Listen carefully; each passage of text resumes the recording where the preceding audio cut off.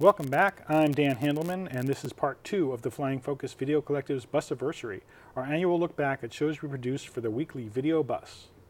And I'm PC Peri. Unlike a lot of TV, Flying Focus prioritizes making a better planet over serving corporate profits. Some of the issues we cover include peace, police accountability, economic justice, the environment. Over the years, we've built up a catalog of over 900 programs with hard-to-find speakers, forums, protests, and interviews. This show marks 27 years since the Video Bus premiered in November 1991. At Flying Focus, content trumps high production values. We want our shows to look good and sound good, but most of all, we want to share the information with the public. If you want to get with us, join, write down this contact information.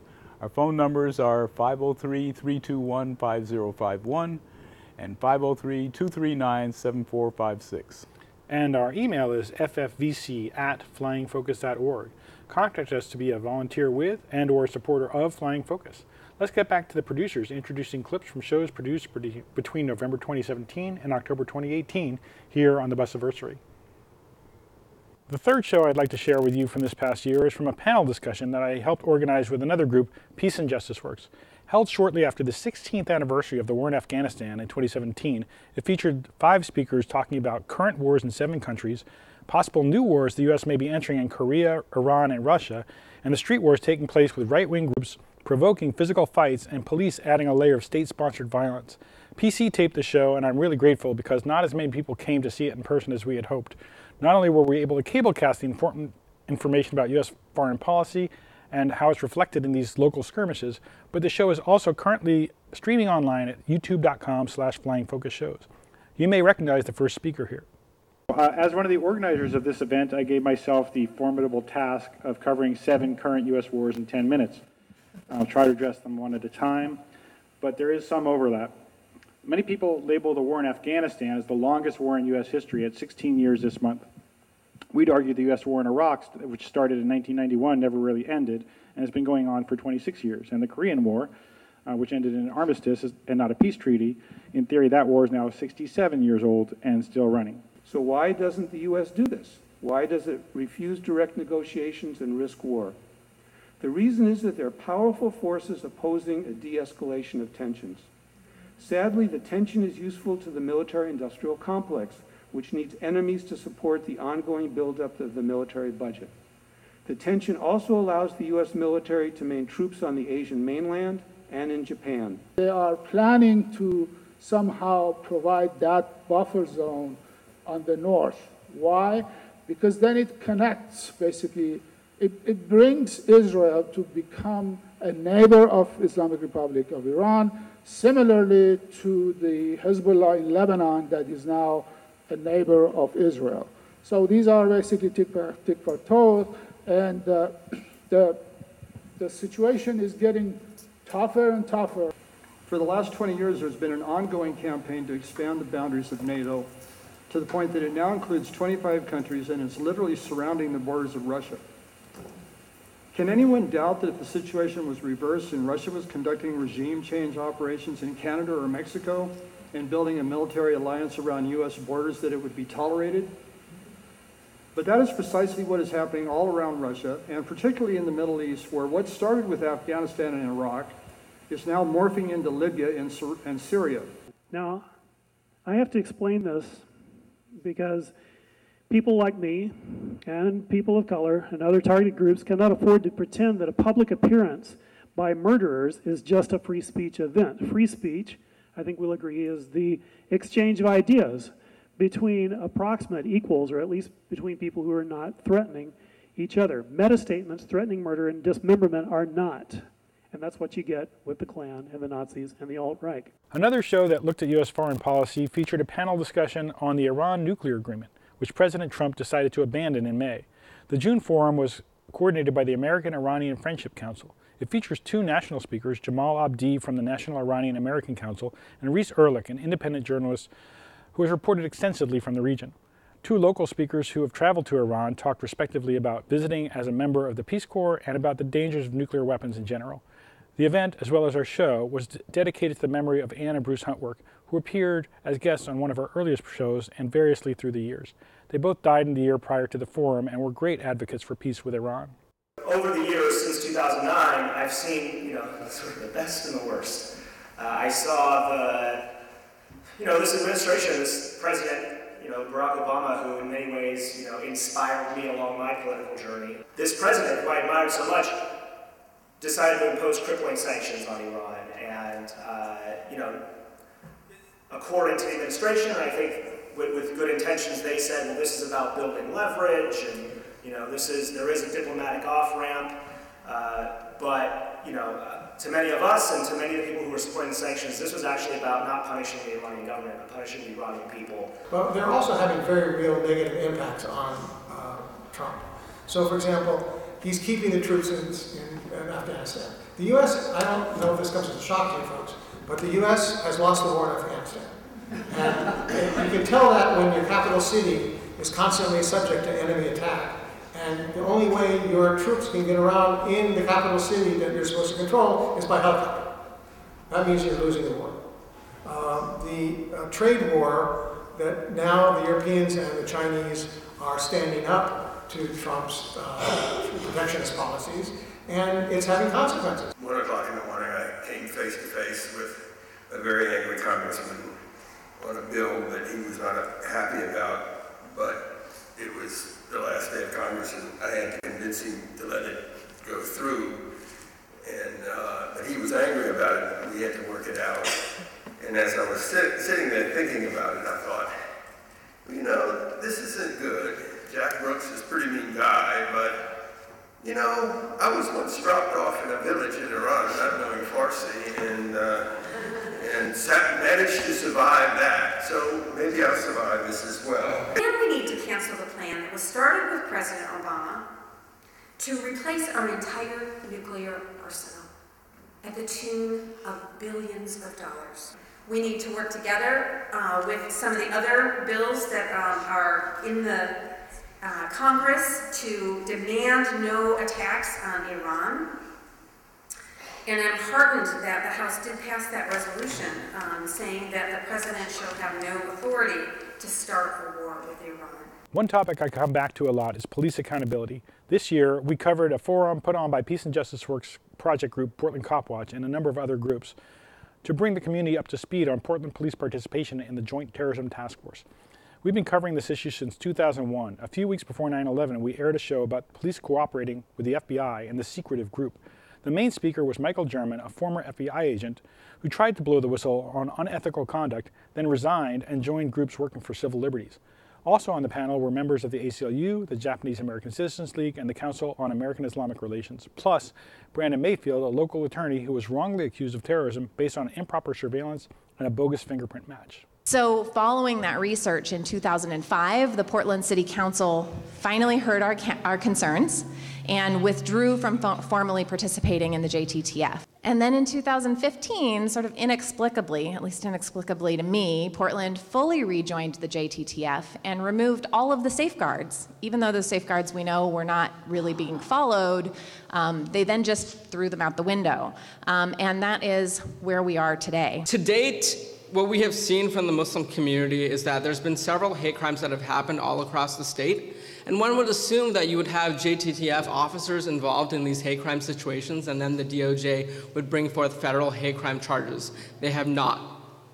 Since the election of Donald Trump, not a single case has gone to a federal court. That's troubling. The important part is that the same special agent who's at my house reports me departing at 3:19 p.m.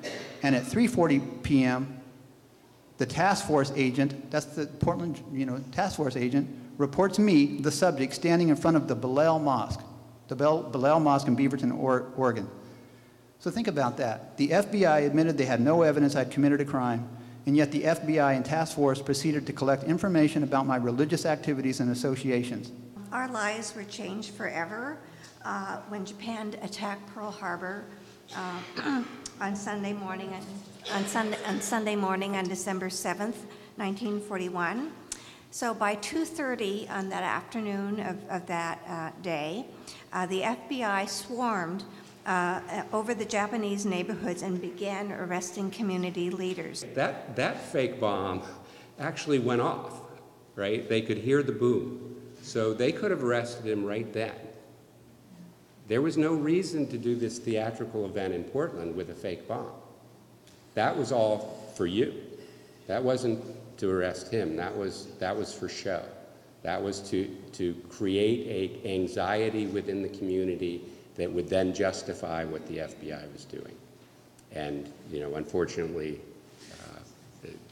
they said council, it worked. And it put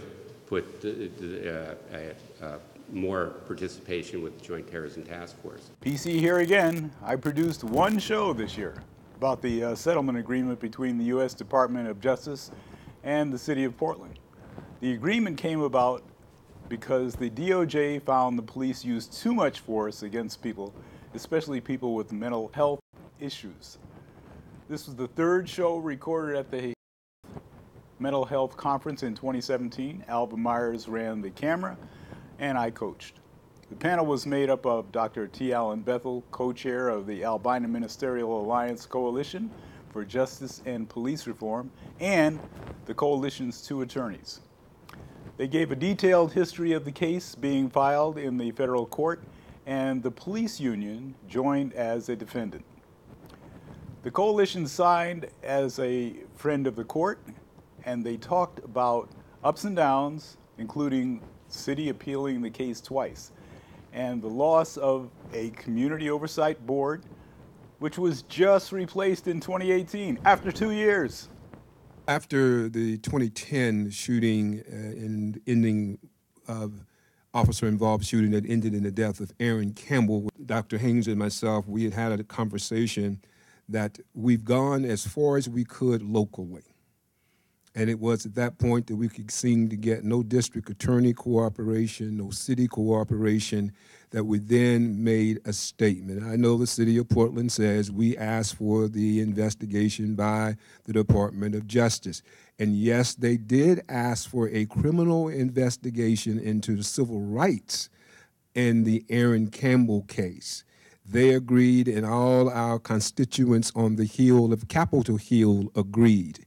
But it was the AMC at that same press conference at North Precinct following then Commissioner Dan Salzman that I stated that we are calling for an investigation of patterns and practices into the Portland Police Bureau. What the judge did here was he specifically laid out the role that the AMAC would be allowed to play in this case, and allowed the AMAC to participate in briefing on all issues in the case, to attend hearings, to attend mediation, to participate in oral arguments to the same extent as the parties. And this is a pretty significant role to give a community organization in a lawsuit. So it was no small matter. As he said, the AMAC will have a seat at the table.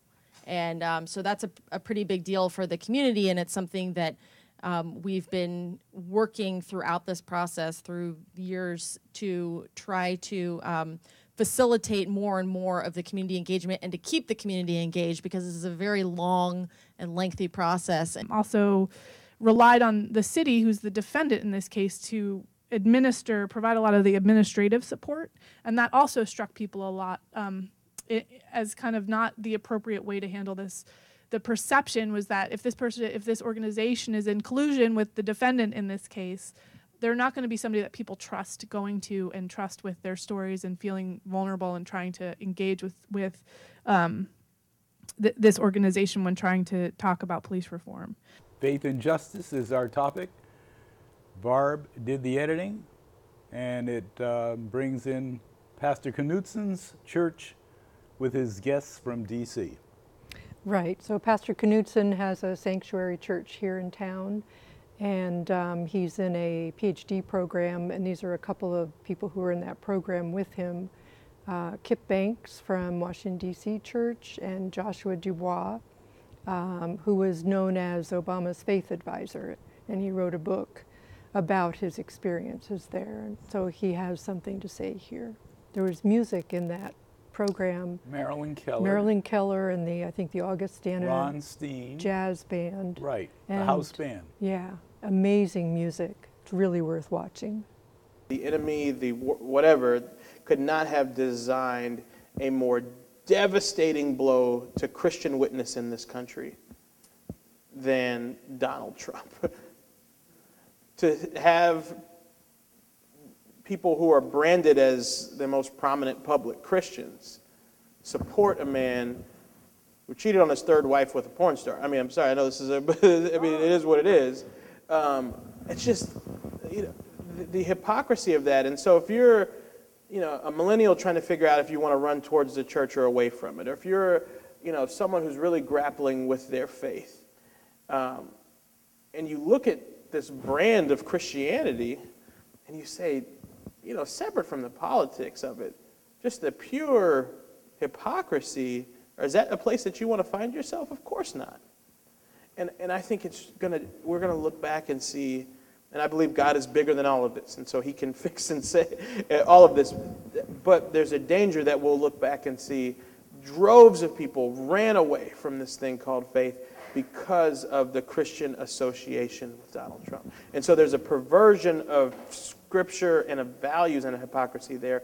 And then finally, I have to say, this is as someone who's pretty progressive myself, there are a lot of moderate and conservative Republicans who don't actually like Trump a whole lot, but the issue of abortion is so significant for them that they cannot wrap their minds around anyone who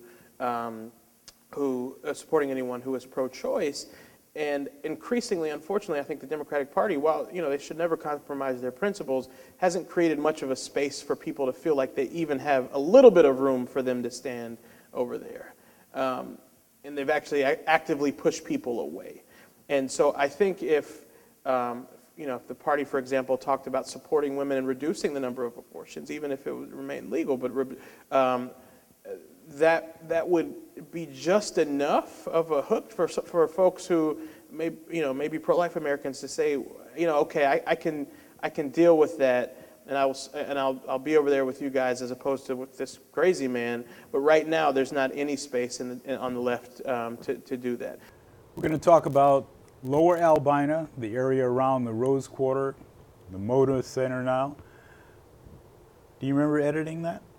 I do. It was a very interesting panel.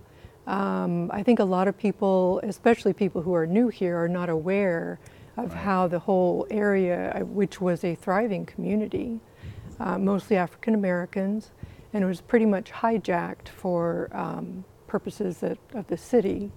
And now they're looking at ways to turn it back to the community and make it into a neighborhood again. Or make money. Mm-hmm. And let's see how the death of Paul Allen affects this whole equation. Yeah, that'll be interesting. One of the really interesting points or opportunities in this development is for us to have a conversation about monumenting. That as a descendant of, a fourth generation Black Oregonian, the Memorial Coliseum, for me, is a monument of power, of white power, the power to destroy the homes of white veterans, to build a monument, Black veterans to build a monument to white veterans, and it's an opportunity to talk openly about what that means. The building is a really special and important building, but unlike the South, where there are Confederate monuments that people are fighting over, just know that your Black neighbors are thinking about these buildings that you think of as architectural heritage. There's a monumenting issue stewing here too. And we hope that in the process of talking about the vision for Albina, we can squarely face that conversation and heal in the process. We talked for a year before I think we really got down to the real talk. And we decided to focus the vision for Albina around 6 core principles. We wanted to start with values first instead of going straight to the built environment. And that is one of the features that makes this project distinct from other projects. In addition to that, we have a way that we want to manage this vision that's quite different than it has been managed in the past, and Zari will talk a bit more about that. But I want to tell you what those values are. The first is that we want a place to live, work, and play. We want it to be a neighborhood where people can live out their lives and not have it be a destination where people come and go based on events, which is what it is now. I mean, if you're in that neighborhood, you're a pedestrian trying to cross the freeway or cross the street, or like, where do you get dinner there before and after the games? It's not a place to live, work, and play. So we want it to be fundamentally a place where people live, work, and play. You'll see some of these images are just meant to evoke your imagination about how we might do that together. The second is that we want to heal ourselves and our communities, healing how we've treated each other using urban design as a tool for harming each other, to be frank, and also heal the river. We're going to look at festivals now, having to do with the Pan-African Festival on the Bricks at Pioneer Courthouse Square, and the other one was at the East County Community Rec Center. Right. So this is a really fun one. I mean, there's so many topics that we cover are really depressing, but there's some high energy Bollywood dancing. There's a play that was written about new refugees, and there's, like you said, some of the Pan-African Festival. So dancing, food, and fun. Yeah, yeah. Great.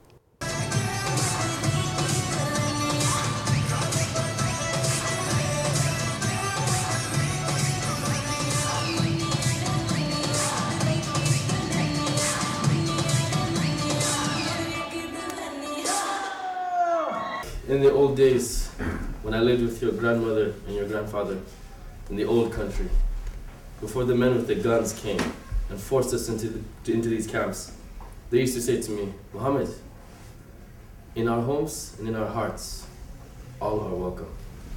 You remind me a lot of them. I am? Yes, you are. They used to ask the same questions, your grandmother and grandfather. The same questions you are asking me now. They always dreamed of repatriating home from this refugee camp. They wanted a chance to start over and live a new life, but they never got to realize that dream. But we still have a chance. We will overcome this sooner or later. We will be free from this refugee camp. Abia is asleep. Muhammad lies down to sleep too. Lights fade. Scene 2. Morning. Muhammad is very close to the radio, listening, and Ronnie is cooking. Abia is combing her hair. And in other news, the United States will begin to resettle refugees who have been in the camp for 20 years. More news later today. Papa, are they talking about our camp? I'm not sure. But it's possible, isn't it? We could be starting a new life. We don't know that. Even if it is true, we would have to think about what we should do. What is there to think about? If we don't know where we're going, at least it will be another refugee camp. We don't even know if it's our camp. But what if it is our camp? Then we must accept for our daughter. She's never seen anything outside the wall of this hut. We need to accept a new life. Whatever it brings us, Abia will be free. Celebrate and illuminate the treasures in our diversity. From the vendors that are here with their materials and all of the fashions, from the food vendors to all of the talent that we've seen so far. Hi, I'm Steve Roberts.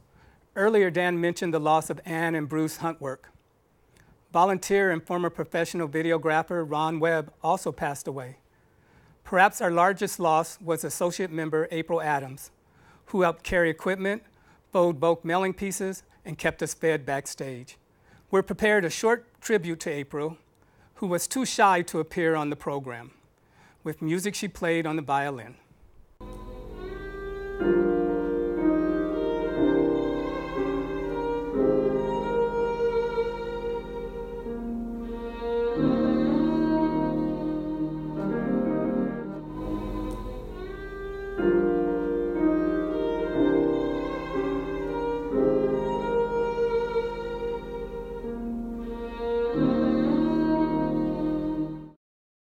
That was a very moving tribute. We all miss April very much. Now we're ready to say goodbye from the 27th Busiversary. Thanks for watching. We want to educate the community so that people can take action to make real social change. To volunteer with or to support Flying Focus in any way, call 503-239-7456 or 503-321-5051. You can also write ffvc@flyingfocus.org. The video bus appears every week on cable TV. All of our past Busiversaries and dozens of our other shows are streaming on the web at flyingfocus.org. Set a video recorder or tune in every week in this same time slot for the Flying Focus video bus. We'll be looking for you next week. You'll see us here.